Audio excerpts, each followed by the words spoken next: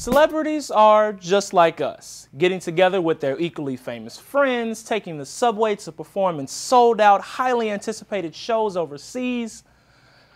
Okay, so they're only kinda like us. It's safe to say fans and fellow concert goers on the tube went crazy posting these photos to Twitter and Instagram when Jay-Z, Timbaland, and Coldplay frontman Chris Martin were spotted on the London Underground Saturday. They got off at the stop for South London's O2 Arena, the venue for the rapper's Magna Carta World Tour concert. The tour continues through Europe this month before stopping in the Netherlands and resuming stateside November 30th. Martin eventually joined Jay-Z on stage to perform Heart of the City off 2001's The Blueprint while Timbaland spun. But Jay's not a total stranger to public transportation. The last time Hov was seen underground, he was boarding a Brooklyn-bound R train on his way to his final show at the Barclays Center in 2012.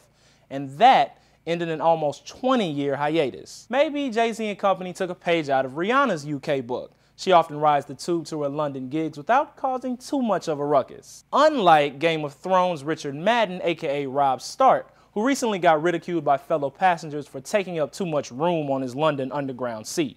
But despite Jay's nearly 15-person entourage, which also included 2 Yankees players, the group laid low, reportedly enjoying the ride and causing little to no commotion for the other passengers. Looks like Hov's 99 problems don't include subway etiquette either.